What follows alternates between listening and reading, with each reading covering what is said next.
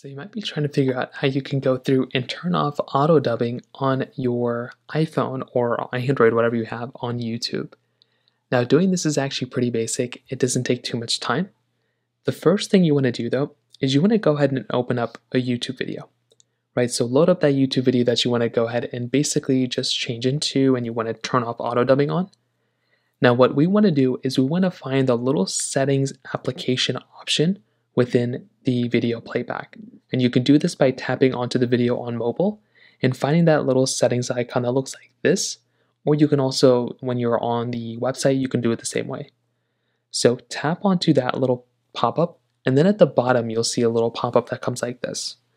What you want to do is you want to look for a specific option that says something like audio track. So find the option that says audio track, click on it, and then you'll be able to go through and change that audio track from it being auto dubbed into an actual piece of audio. So that's kind of how you can do it. It's a pretty easy way of kind of doing it. Tap on that audio track, and from there, you can change it that way. So that's basically how you do it. If you have any other thoughts or questions, please let me know in the comment section below. Hit the like button, that would mean so much, but definitely hit that subscribe button. More importantly than everything else, I love every single one of you guys. Hopefully I'll catch you guys in the next video. Peace out till then.